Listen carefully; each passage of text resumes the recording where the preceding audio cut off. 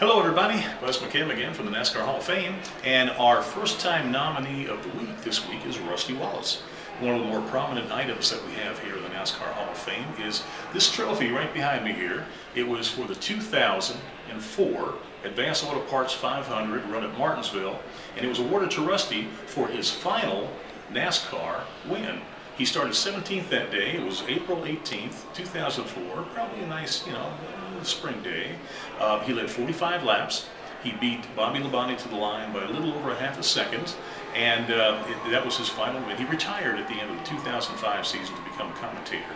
But this is the last of the 55 wins, and we have a new exhibit that we're going to be opening next month sometime that is going to include some more artifacts from the Wallace family. You got to come down and check that out for sure.